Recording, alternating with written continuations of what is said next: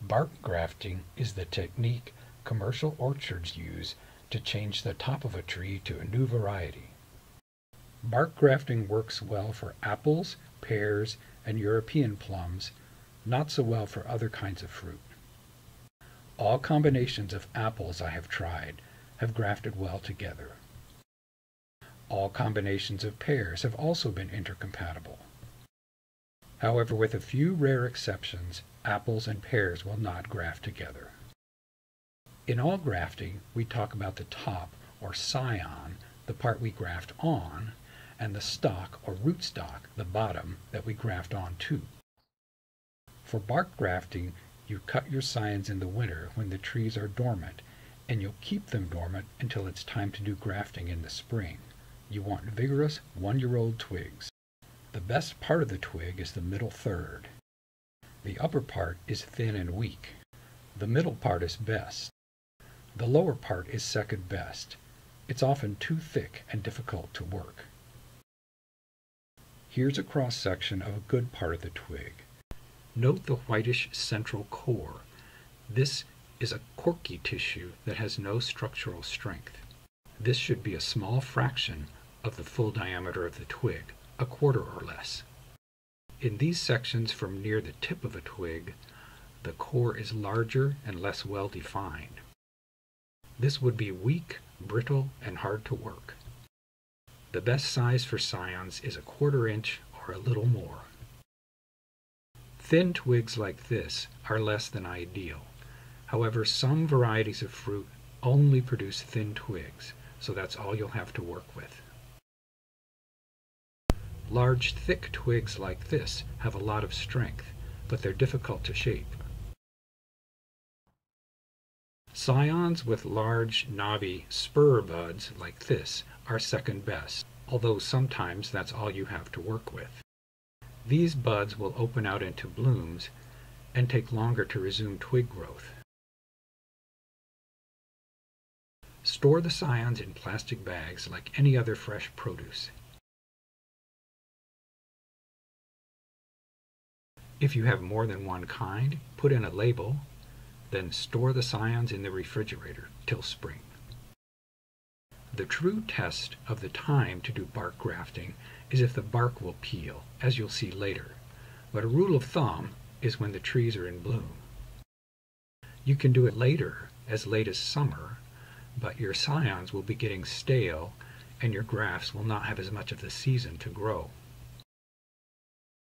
When I teach grafting, the most common problem people have is a knife that's not sharp enough. You don't need a special grafting knife. A knife like this is fine. However, to make it easy, get a perfectly new sharp blade. Even the unused end of a blade like this will have been dulled by pressing on the inside of the knife handle. You need a knife so sharp that you can easily cut paper-thin slices of wood, as you'll see momentarily. When you take your scions out in the spring, they should be in good shape, not shriveled at all. You'll carve the twig ends into an asymmetric wedge like this, which I'll illustrate. One thing you'll have to practice is making absolutely flat cuts like this. The test is, in bright sunlight, as you turn the twig, the shadow falls across the cut surface all at once. Common errors are cupping, twisting, and whittling into facets. To form the asymmetric wedge, you'll make the back cut first. Choose a bud with an inch or two of twig below it. Flip the twig 180 degrees so the bud is down. Take off paper-thin slices of wood till you have an even cut that comes up about as far as the bud, but on the opposite side of the twig. This forms the back cut. Dress it up if you need to.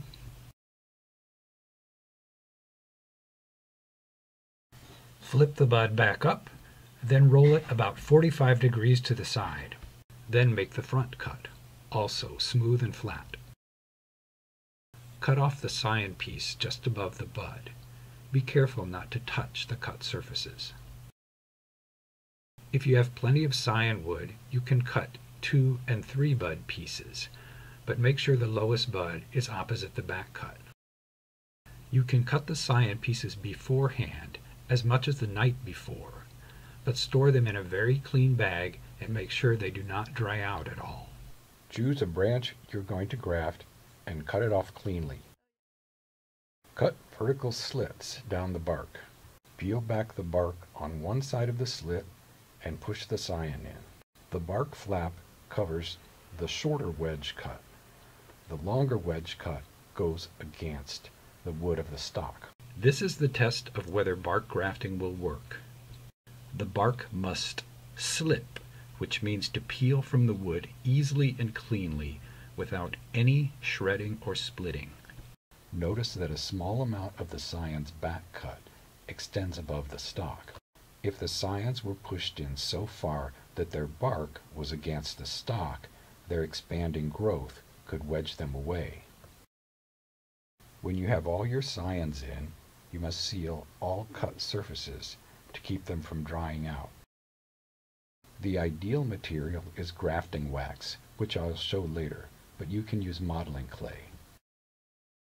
You don't want to use liquid sealer at this stage because it would run down into the cracks and keep the plant cells from healing together. You can cover these small exposed back cuts with wax or with liquid sealer as shown next. Take your time at this stage and cover all the cracks well. Here I demonstrate covering the back cuts with liquid sealer. Also seal the cut ends of the scions. The scions will not get much moisture from the stock until they heal to it, except for a small amount that diffuses from the wet wood. For this reason, it's a good idea to seal the cut end of the stock, so any moisture in it is more available to the scions. After you have the sealer on, you can wrap the whole stock with black electrical tape. This gives a little extra pressure and stability to the graft. Wrap as tightly as you can. A tree is made of wood. You're not going to hurt it by wrapping too tight. Don't use masking tape, which has no strength, or duct tape, which is fibrous and won't stretch. This yellow sealer, which I'll also show later, is the ideal material, but you can also use exterior latex paint or black tree tar. This yellow sealer will be dry within half an hour and you only need 1 coat. With latex paint you should come back and do 2 or 3 coats. At this point the grafts don't look like much. This was April, but here they are again in May.